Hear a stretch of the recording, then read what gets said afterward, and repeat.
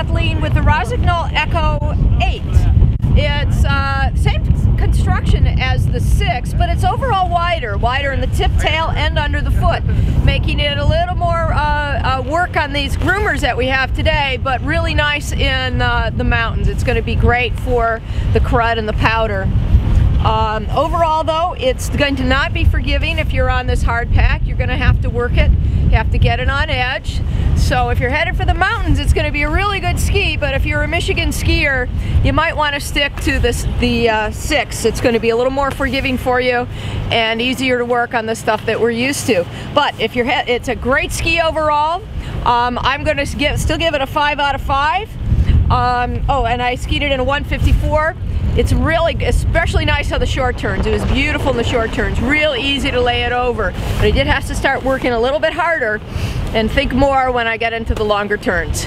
Overall, so like I said, a 5 out of 5.